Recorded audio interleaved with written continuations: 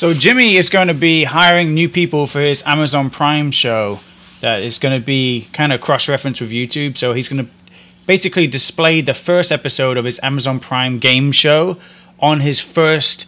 Yeah, the first episode will be on his YouTube channel to like advertise it, kind of like with Feastables. You know, he had it in one of his videos and was advertising it outside. It's interesting because that means that he's hiring for Amazon Prime, you know, workers to work in the studio to make the videos, the 10 episodes. That means they could hire me or you. Who knows? He could hire any of us. You never know, man. You could be at the right place at the right time, or girl, right place at the right time. And, you know, the Beast team just picks you up. You know, like I'm traveling to the UK in about May.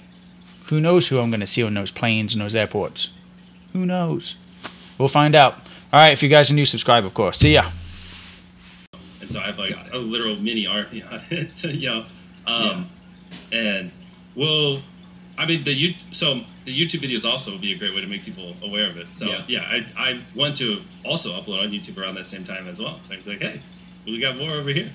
And the first episode is going out on YouTube. Yeah. Is that one? You'll have to fact check if I could say, but assuming they let this through, we're gonna upload not even episode 1, just kind of like episode 0.5, episode 0 on the YouTube channel, so people can see what it's about before they go over to Prime to watch it. Which, you know, because if I just say, hey, go watch the show on Prime, people will be like, I don't know. But if I put, you know, prelude to episode 1 on my channel, so they can really understand the vibe and be like, oh my gosh, they're going all out, then I think it will get more people to watch it. Yeah. Which, with how much effort I'm putting into this, I need everyone to watch it. Like, I am going all out. I'm probably gonna film, you know, for this like 60 days straight, and like we're pouring every fiber of our brains into writing this show. And like I said, this is every episode will be bigger than my biggest video ever. Like, it's going to be disgusting. What does success look like for the show for you?